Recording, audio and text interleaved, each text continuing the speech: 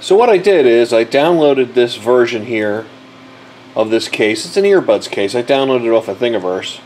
And when you print it, this overhang here requires support or it gets really nasty. So what I did was I kind of chopped it up and took some pieces and made it like this.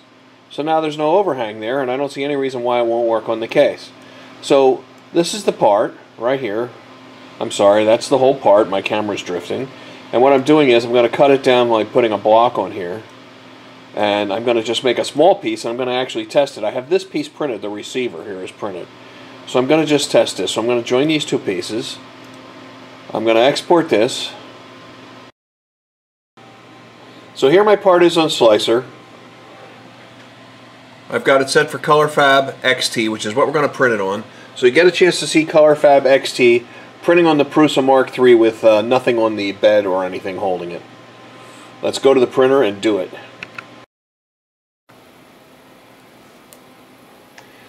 So we're printing our little earbud case part that I showed you how I modified in Tinkercad, and we're printing it in Colorfabb XT. We have nothing on the bed, it's just the PEI sheet that came with the Prusa Mk3 and stock Colorfabb XT. There's nothing on the print surface. I use the stock settings in Slicer, which sets it for 260 filament and 90 degrees on the bed. And I'm just going to let it run. We'll put some music on and you can watch the thing being created. Maybe I'll lower the camera here a little bit, so maybe you can get a better view of how the thing is made. Okay? And we'll see you at the very end.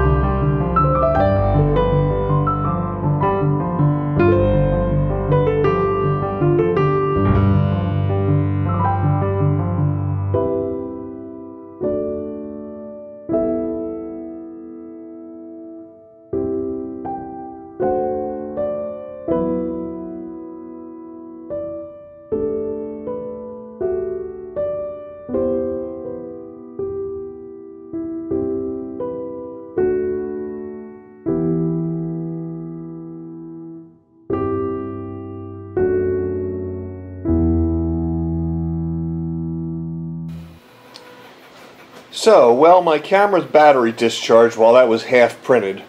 So here we are at the end. We're going to zoom in here. And I don't know if you can see it, but the part has some stringing.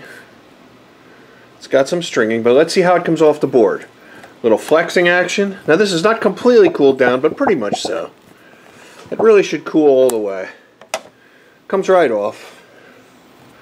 And just to give you an example of how cool this is, here's our little Scotty's label peeler. That takes this stuff off pretty good. Takes this off real good. Damn, it doesn't damage PEI. And here's the part. So we do have some stringing. What I'll do there is I'll probably just use a heat gun and just blow that off. But that's how the part looks. It printed this way. Got real good.